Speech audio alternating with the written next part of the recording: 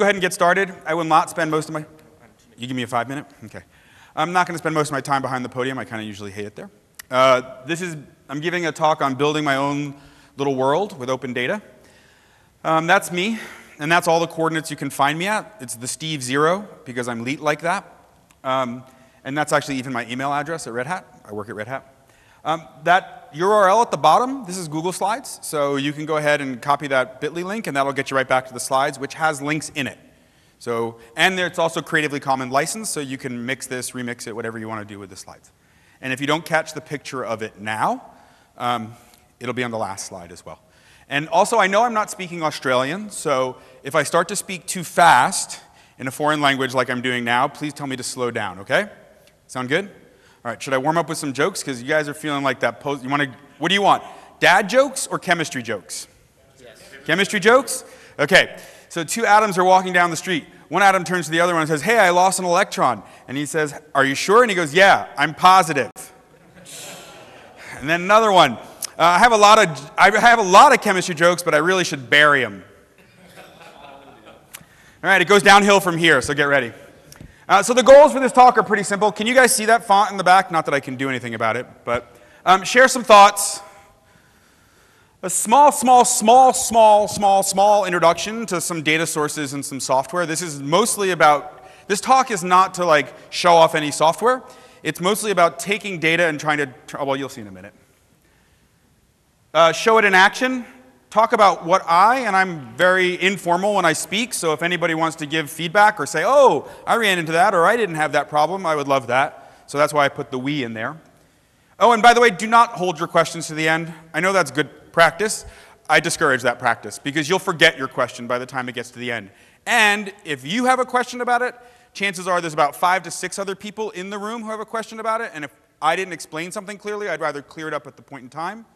I like to do small sprints rather than waterfall, okay? So my talk is a small sprint model. Future areas that I want to do with this application, it's definitely not done. And so now I want to start with this premise. Open data is now the norm. Right? I don't think that when government sites or lots of other people who are publicly funded put out data, they think, oh, I'm going to keep this closed. I know for sure that's not in the United States. I don't know as much for Australia. I know for a long time your geo data was locked up pretty tight.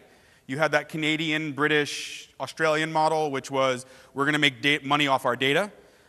Is it now not the case here in Australia anymore? I think I've been seeing it in Canada, and I've been seeing it in lots of other places. Postcode and street data now that is public. A lot of it's public? Yeah, it's getting better, but they sort of go, you have to make sure that any one session is less than 2 gigs inside. Okay. Well, so they're open with it, but so then it's inconvenient in that you have to write a little bash script that goes and pulls 2 gigs and 2 gigs and 2 gigs and then stitch it back together. But that's a data issue or cost issue, not a policy issue, which is much nicer than what it used to be, which is no matter what, unless you have $10,000, $20,000, you're not touching this data. And you can redistribute it now too, which is another big thing. So the corollary that comes from this is not an open data talk anymore. I think that's, to me, that seems like kind of a boring talk now. I think, like, as we saw from the speaker before, governments are definitely buying into that data should be open. So I don't think I really have to give that talk anymore about why open data is awesome. Instead, this is about how to take some of that data and turn it into knowledge, right? And so I'm going to put my cards on the table to start with. I'm highly opinionated about software architecture, so almost all web applications should be HTML front ends and REST services on the back end. I do not believe, sorry about your Drupal site, but I do not believe in putting a lot of server-side generated HTML code. I think that makes for a very fragile model, and it's really cumbersome. So these are just, you have to take this as gravity, right? There's nothing you can do about this. This is how I'm going to build my app. I like microservices.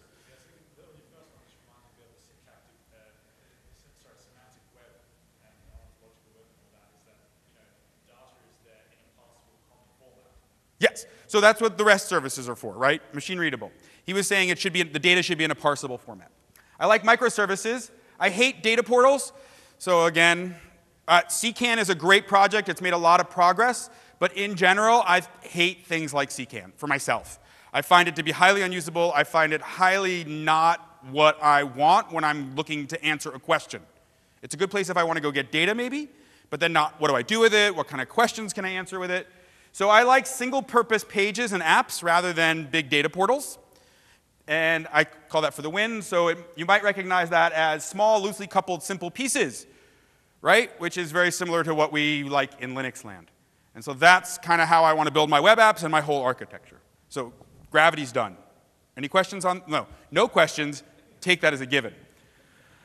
So most people don't care about data.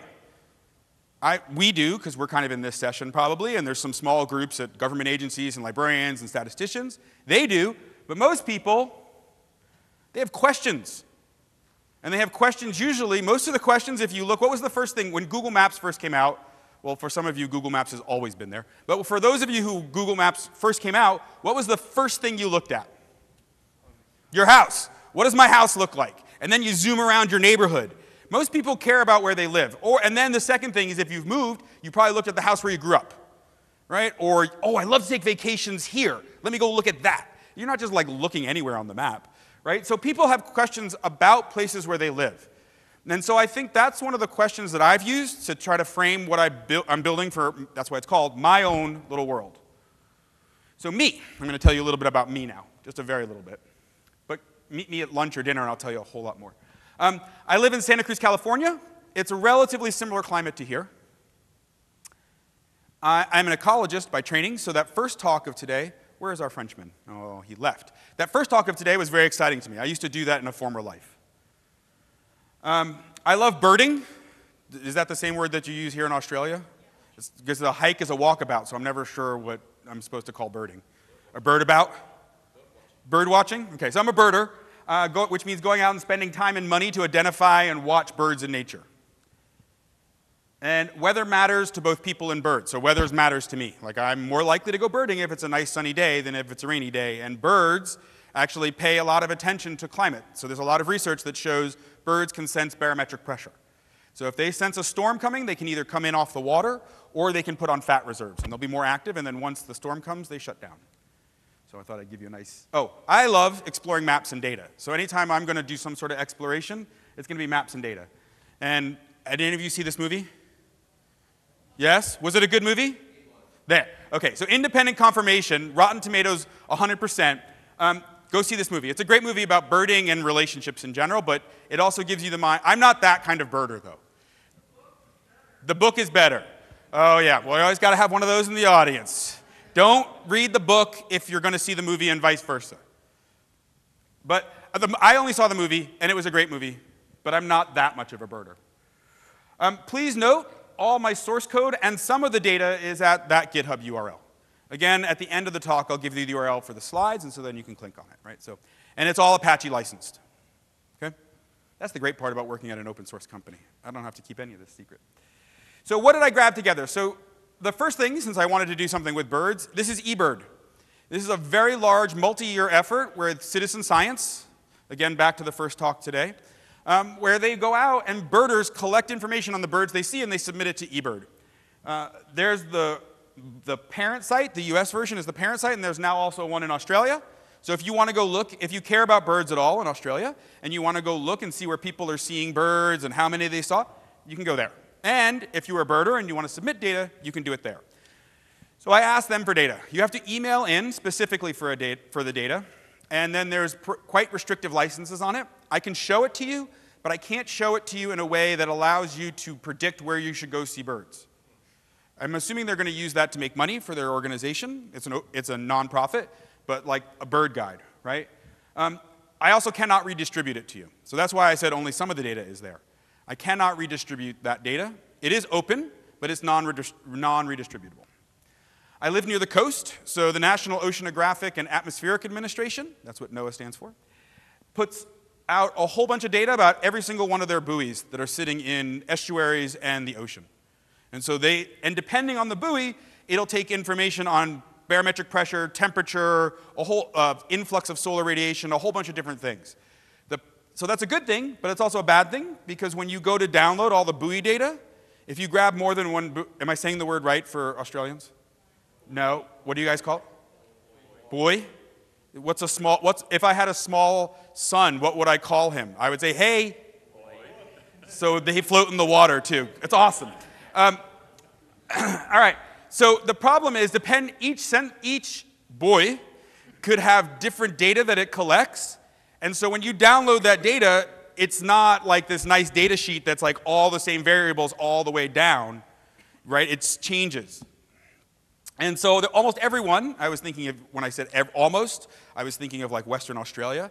Almost everyone lives near streams, right? So the USGS in the United States Geological Survey, has a whole bunch of monitoring stations along all the streams, and they have a bunch of data. Same problem with those, though. Each station collects different kinds of data, and actually, depending on what the station is better at, they can actually, even if it's the same variables, they'll switch the order.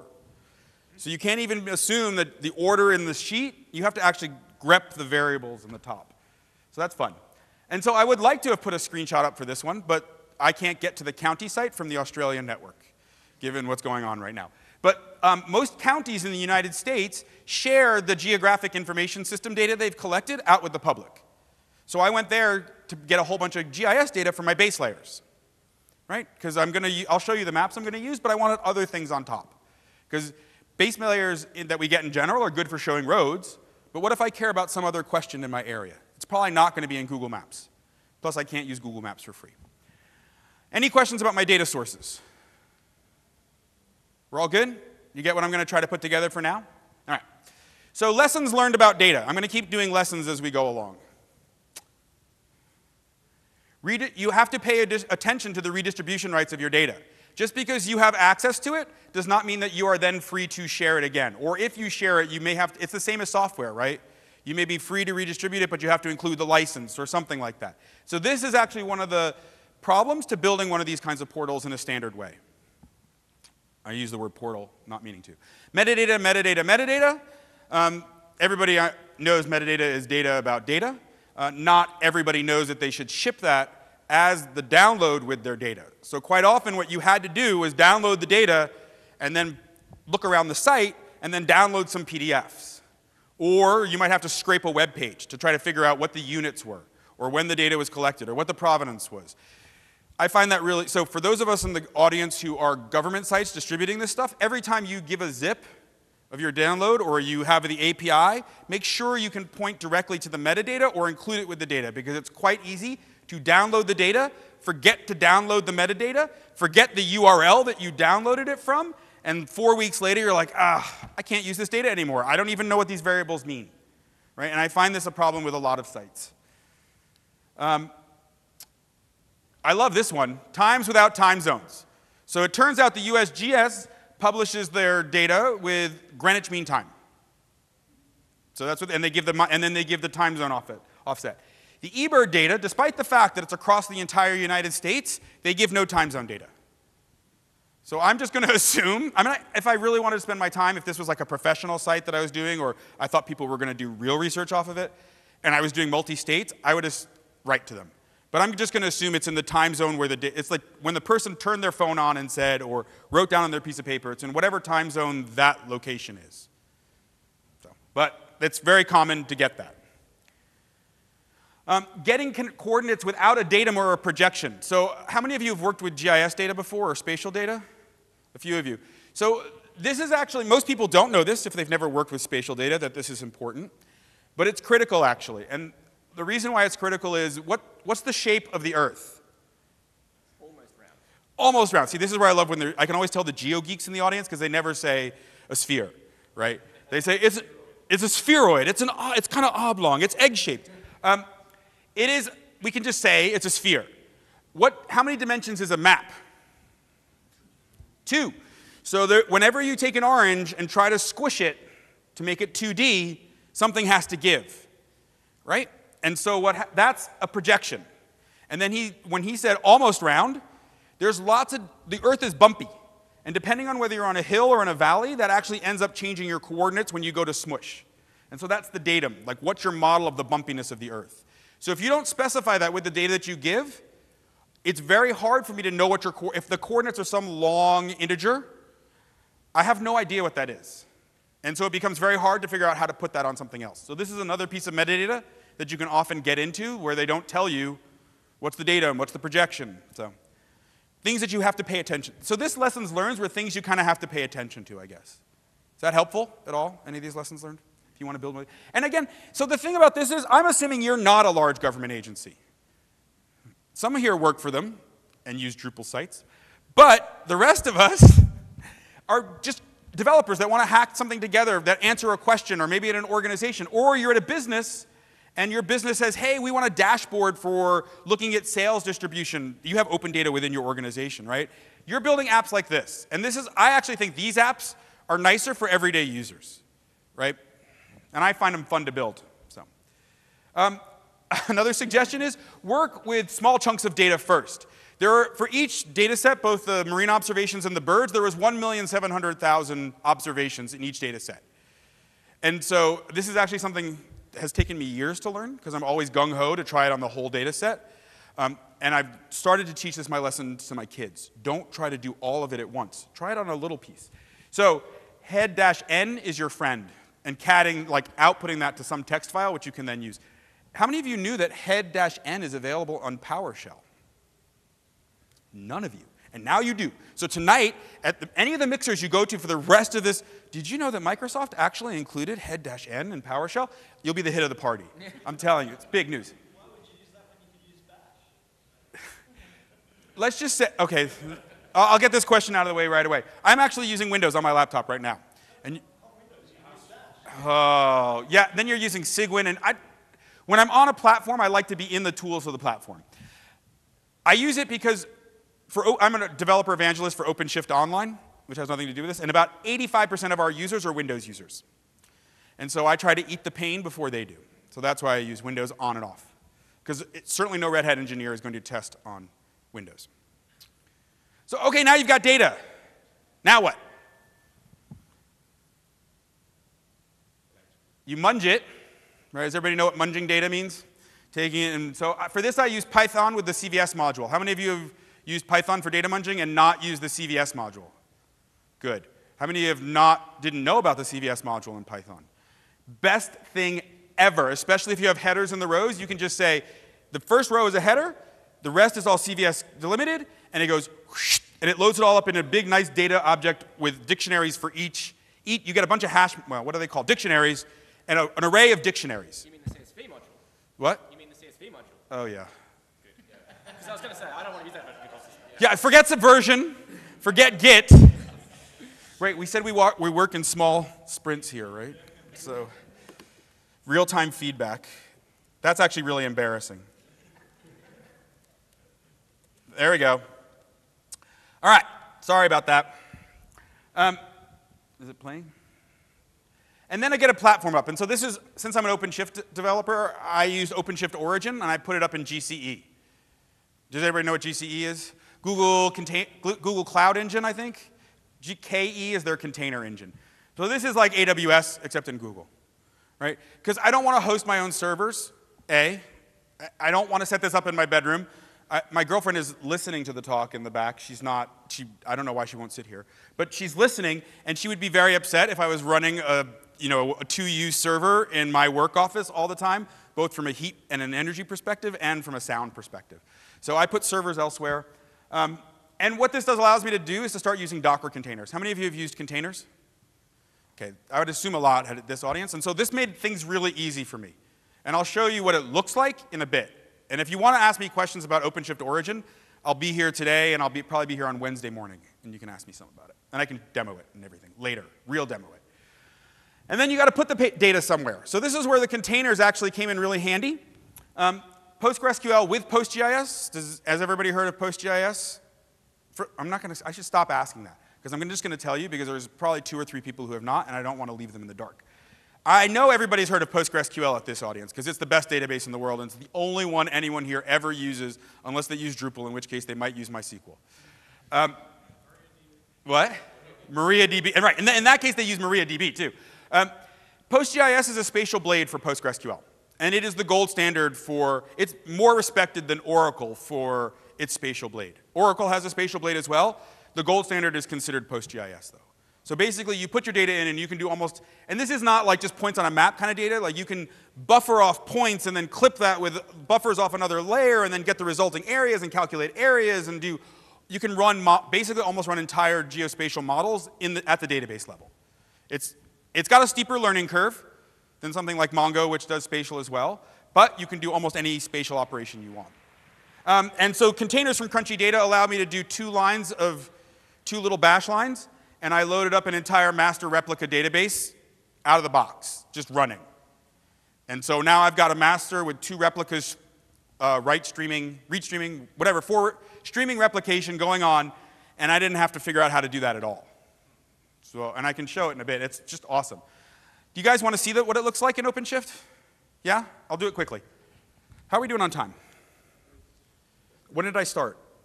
We started at 10 past? You're at 20 minutes. 20 minutes? Yeah. Okay. So I don't want to spend too much time looking at this then. This is what the console looks like though. And I've collapsed everything down. So I'm running all my containers inside of this. And so this is my master. And I've got 1 instance of my master running. Postgres doesn't really support multi-master very well. Right? That's my 1 instance of my master running. Does everybody see that? And then here, I'm running 3 replicas. So I've actually got 1 master and 3 streaming replicas set up there. And I can go, so the nice part about this is, this is actually Kubernetes as well. Have you guys heard of Kubernetes? So OpenShift is basically Kubernetes++. It's the same model as the Linux kernel. Red Hat is using Kubernetes as our cloud Linux kernel. Does that make sense? Same model. Like we do everything upstream again. We don't control it. It's really a Google project, but we're the 2nd largest contributor. So same model. So what's nice is this is a service, which means any of my code that wants to talk, I can just say, if I'm doing a read operation, talk to the replica. Don't talk to the master. And it'll round robin between each of the 3 running replica containers on its own without me having to do anything. So the reason I bring this up is because for me as a developer, trying to set up master replica Postgres with PostGIS and getting all that configuring and running, I just would have given up, and I probably would have done it wrong. Right? And for me, the nice part was I could build a more robust application without having to spend all my time trying to figure out how to get that going. If we have time, I'll show you that I can actually go into the terminal and make a SQL query. Okay? All right, let's go back to the slides. Anybody have any questions? No? Because I'm so clear? That's awesome. All right. Lessons learned on getting data somewhere useful. Right? Because data in files on my machine is not so exciting. Moving a lot of data around takes time. I know that's pretty obvious, but you kind of forget it. So like every time I would make a schema change or something like that and I would re-upload my database, it would take, and in the United States so Graham on my team, do you guys know Graham Dumpleton? He's at PyCon Singapore right now. He usually comes to LinuxConf. He always is complaining about his internet connections in Australia. Always. He's like, their pipes are the worst. So for me, I have 200 down and 12.5 up, and I was still complaining about how long it takes to move like 1.5 gigs of data up into the database. So do it with small data sets again to start with if you can. Try some or all of it locally first. So I tried this first by setting up a Postgres again locally, and that's how I generated my schemas and stuff. With larger data sets, you do actually need to think about what and how you store stuff in the DB. So as a developer, do you guys usually think about that stuff? For most of my applications, I've never gotten to anything that has 3.4 million rows in the whole database. Do you guys usually deal with databases that big? No. You do? Where do you work? Yeah, okay, so open data organization, that kind of makes sense, right? But for a lot of developers, we don't deal with data that big. So I would just make a database, and I'm like, yeah, I'll make another column, I'll make another column, I'll make another column, and I won't even pay attention to what types I use, right? So for one example here was location fields separately from the location column. So PostGIS actually can store data as location, which is a binary representation of the geometry. And so I was like, oh, I don't need to store the Latin long, I can always extract it later. I made that conscious decision because I was like, storing Latin long separately will cost me extra space on 1.7 million rows, and I might be disk constrained. Right? It would have been more convenient for me if I had stored them separately, because then when I yank them out, I don't actually have to then unbin encode it and do all this other funky stuff with it. So sometimes you trade off stuff like that. And the other one was build indices later. Right? Usually I just build my indices right when I make my schemas. This one I actually paid attention and was like, okay, what am I actually going to end up querying in at the end? I don't want to build an indice on that until I actually have to. I know most people do this normally with a lot of their applications. I just don't. My applications are never that big that I care. Which is a whole other thing that I could talk about, but I won't. containers with a platform can remove a lot of install yak shaving. But I'm very clear here, this is about the installing of the yak shaving. Does everybody know what yak shaving is? No, not everybody. Okay, so that's a yak, right? And the story goes, and I forget where this was on some internal mailing list in either the BSD world or something like that. And the idea was, you live in Alaska. Does everybody know it's cold in Alaska? Yeah? Okay. So you live in Alaska in the middle of the winter and you want to go get your mail. So you got to go put on a sweater. Oh, but you don't have a sweater. Oh, well, to make a sweater, you actually need yarn. You're going to need to knit it. Oh, well, to knit it, you need some yarn. Oh, well, you don't have yarn, so you actually have to go outside and shave a yak to get the fur, to make the yarn, to do the knitting. So you spend your first 2 days shaving the yak, and you still haven't checked your mail, right? And I think a lot of us, especially those of us who are not systems administrators and who are just developers, can relate to yak shaving, which is, I just want Postgres to work. I just want a mail server. I'm going to do the, like every time I set up Apache, I always knew I was probably doing it wrong, and I was going to be the next site that had leaked a whole bunch of passwords all over the internet. Like, I don't want anything to do with that. I just wanted to write my code. So what happens with containers is it's not just laying down the bits, it's also the configuration too. And so that actually helps you get out of a lot of yak shaving. Okay? Not all of it, though, and I'll explain that in a bit. So now you have nice data in a DB. How do you analyze it? Non-spatially, I was going to show Spark in containers, and there's an open source project called Rad Analytics to run Spark containers in a Kubernetes cluster. But I'm leaving that as a work in progress, because while I got those containers up and running, no problem, because it's just another line of JSON and it's all going and I've got my own cluster, it's not as easy to get PySpark to talk through JDBC to the database. So I got stuck there and I ran out of time. But I wanted to show you a full demo. So in the future, if you see this talk again, I'll show you some Spark stuff. Spatial, I just use normal PostGIS queries. Any questions? Does everybody know what Spark is? It's an in-memory analytic engine. People were saying Hadoop is good, but it's slow for certain types of operations. What Spark is you write those queries, it loads all the data up in memory and does a whole bunch of optimizations and then gives you back all these really great things. And it works against Scala, Java, Python, and there's a whole bunch of other libraries. And you just talk to the Spark server in those languages, and then Spark does all the magic underneath. And it has machine learning libraries built in. It has a whole bunch more that Hadoop does not have built in. It's part of that whole ecosystem, though. Okay? Great. Analysis is done. How do we show it? So now we're moved on to the next stage. So I built, again, a REST service. So I'm using Wildfly, which is the open source version of JBoss application server, with Hibernate Spatial and JAX-RS. I'm assuming nobody here is a Java developer. Is that correct? 2? That's awesome. 3? Well, you work at Red Hat. So, and you're like in charge of making sure that all middleware is secure. So that doesn't really count. It actually when I started using JAX-RS, it made me feel like I was a Node.js developer or a Python developer. It's that easy to write REST services with. And then map serving, I'm doing OpenStreetMap. I'm sure at this session, everybody here has heard of OpenStreetMap. Is that correct? Yeah, have you not? Has anybody not heard of OpenStreetMap? I'll rant at you later if you like. Yeah. But I'm using tiles generated from Stamen. So Stamen Studios is one of the premier geographic design firms in the world. And they've done a really nice elevation type. I can't think of the word right now because I'm jet lagged. Topographic map. Thank you. And then, but that just gives me one base layer. Remember, from the county, I could get a whole bunch of information. So I'm using GeoServer, which is a map serving project that can talk to my PostGIS database, and I'm going to serve up my own custom layers on top of those tile layers. And I think this is a lot of things people don't know they can do themselves. Right? So I included this on purpose so that people could see it. 15 minutes. Great.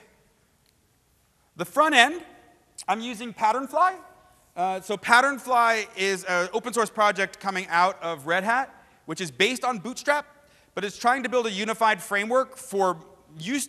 Their original purpose was administration consoles. So actually, when I showed you, that's a Patternfly-based site. Right? And what you'll start to see out of a lot of Red Hat projects is they're going to start looking more and more like that. But I was like, oh, that's got some nice features for me showing off different maps and different questions. So I'm basically, and it's all open source, and the developers are really friendly on the Slack, not Rocket Chat, channel. And they're also really active in IRC. They're everywhere. And so I was like, oh, this is a good way for me to get a lot of bang. I'm not a really good JavaScript developer.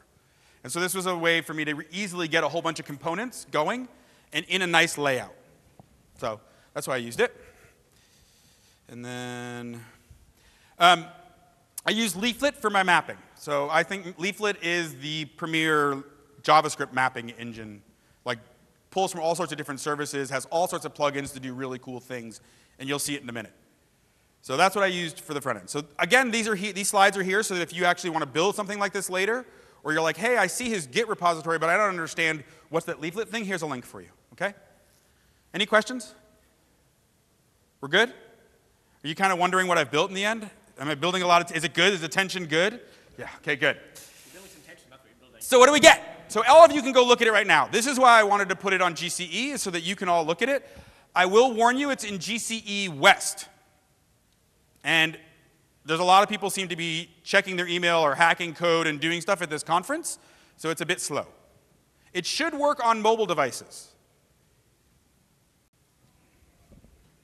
So if you're on your phone, it actually is probably the best, because you're not on the network here. And I will show it.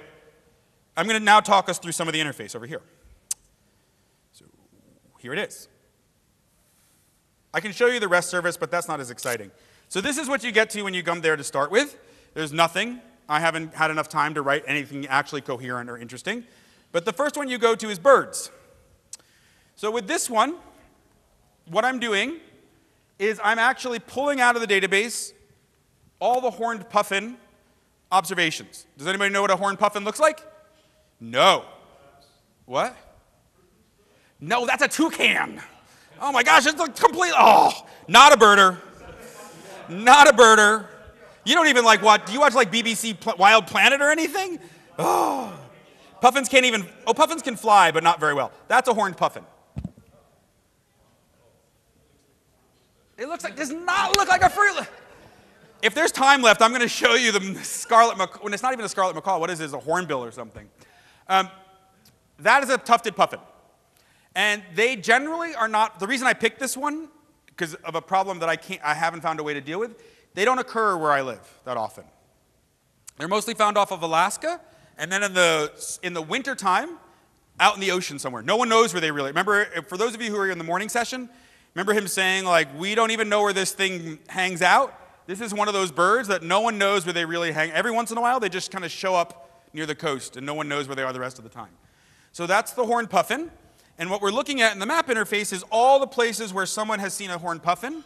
If you actually click on any of them, you'll see I've been including the date and how many were seen.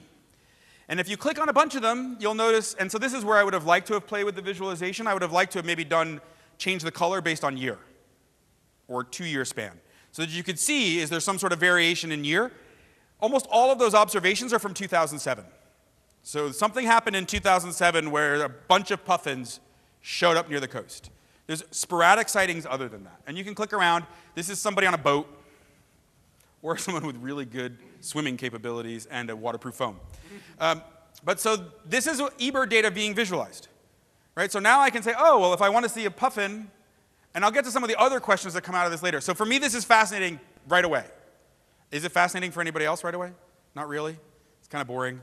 That's because you don't care about birds. The next one, so you can pick the next one. This one I picked because it's important to hear.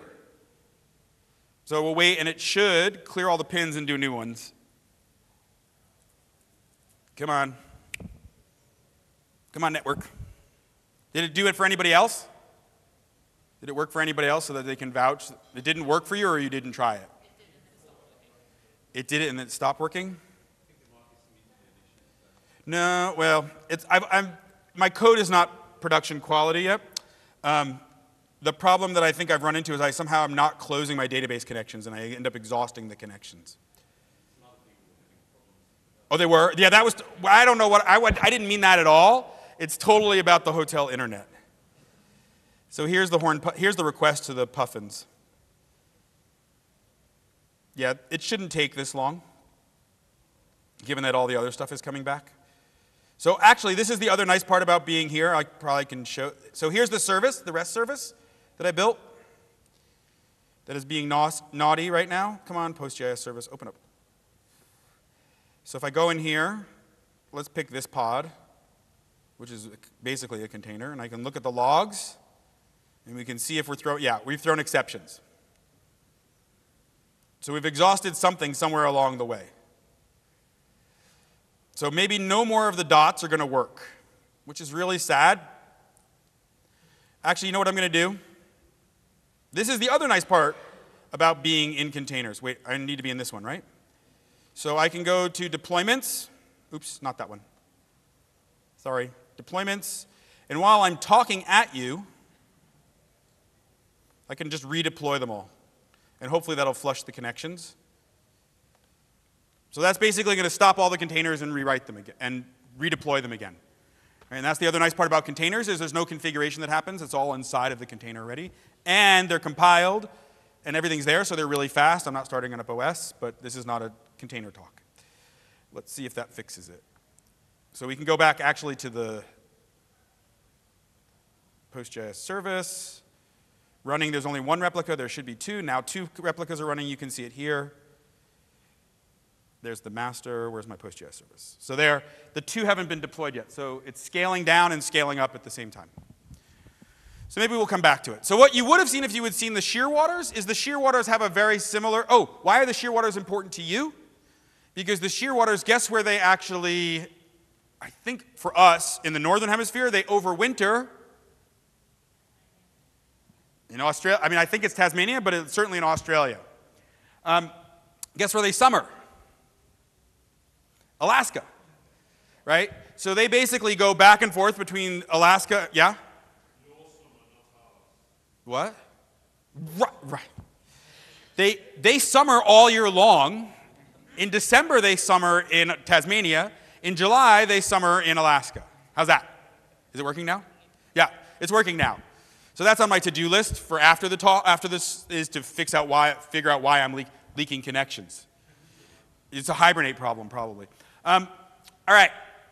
So they sometimes show up on their migration. They sometimes get stuck in Santa Cruz. So if you clicked on that one, that's a very different kind of behavior. The puffins are what is called an eruption. So in North America, we get that with snowy owls. You know Harry Potter's owl? So sometimes in Northern California and stuff, on certain winters, there's what's called an eruption, and you'll start getting snowy owls showing up really far south. That's what happens with the puffins. In certain years, they show up. The shearwaters, on the other hand, every once in a while, one of them just kind of gets knocked over into there, and so you get rare sighting. You get sightings, same number of sightings overall, 5 minutes. Crap. Does that violate the terms of that wasn't really that bad of a word. Okay, the other one I wanted to show you is observers. So what got me thinking about when I was seeing that is, I didn't explain to you my custom layers underneath. So if I zoom in, this is observer number whatever. I'm not allowed to reveal information as part of the terms of service for that data also. The green is zoned open space or parks. So this is coming from my county data that I'm serving up on my own. The brown is agriculture, and the yellow is in where I live, there's a very sensitive sand habitat where there's some really rare species that find there. So the yellow is zoned for that sand habitat, right? And so what you'll start to notice is, I was like, maybe we can show that this sand habitat has a lot of these species on it. Or maybe the open space is really critical for that. Or maybe the problem is, this is not random sampling. This is basically, so where do you think this person lives? Probably somewhere right about here. There's actually like 400, I have a slide that says, I think that's about 400 observations. Right? So they basically walk to the same places and keep, they only did this. This person only went out twice and recorded all that data. The next person down has been doing observations over a span of like 5 years, but still the same number of points. So if we didn't crash the database, again, we should see, but we crashed the database again. So what you would have seen with this person, imagine if you will, a bunch of dots spread all over the place. Same number of points, but this person tended to go around. There's other people who you can see they obviously live over here and they're sampling here, but I almost find no points in here. So this gets me to a really interesting question for a citizen scientist, like if I was in charge of this, or, oh, maybe I'll go spend some time trying to get out there and put some points in so we can get some information. You can't say we don't have this species in open space because we never go sample in open space. 2 minutes. So let's wrap it up. Sorry, I just got excited about birds. That's the sooty shearwater. I was going to show you also the black-throated hummingbird. There's the observers, and so you can go through, if I get the site back up, that's showing you like how many observations and over what time span. Lesson learned on the front end, dealing with visualizing large number of points is a really hard problem.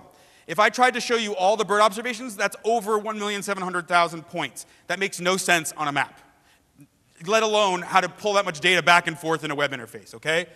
Cores, cross-origin requests, right? So if your front end is at a different place than your PostGIS service, bunch of things that came up about here about the larger one. The big ones I really actually want to make about this is there is a lot of yak shaving and learning all the different technology. So how many of you have actually tried to play with CCAN? You have? You have? If you look at the install instructions for CCAN, that is I don't even want to go close to that thing. I know it does a lot of stuff, but it is a mess. And so like even doing this, I spent most of my time not installing the software, which was a bonus, but I spent my time like, this isn't working in Postgres. This isn't working in Hibernate. This isn't working with the JavaScript. I don't understand. So you're going to find helpful people, is my one on that one. Give yourself more than 3 weeks to get it all going. I just want to give you that one too. Longer, strange questions. What I want to add. And there's the final slide in case you want to get the URL. So in the end, I think this was really exciting for me. I don't think I could have built this 5 years ago or 4 years ago in 3 weeks or whatever time period. It would have just taken too long to get all that stuff going. On the other hand, there are still significant hurdles that we have left to try to get this in the hands of average developers. I consider myself, at best, an average developer. So the data is great, but to actually make useful applications for people and make it easy for developers to build those one-off useful things with real analysis, we still have a ways to go. So thanks, everyone. Thank you, Stephen. Do we have time for questions? We have time for a couple of questions before afternoon tea. So I'm what's between you and tea. And I know what how Commonwealth people feel about their tea, so I only have time for one question. No questions? You must have answered all of them. All of them. Thank Absolutely you very much, all. Stephen. Thanks. Go forth and have some afternoon tea. Yeah, Thank you and very if you want to attempt some of this or you start digging into the repos, please feel free to ask me questions or you want to contribute or do anything. I would love to see more people building. That's the whole point of the open data, is we get to build these things now which are actually helpful to people, not just, oh, there's a great portal with tons of data on it. So thanks everyone.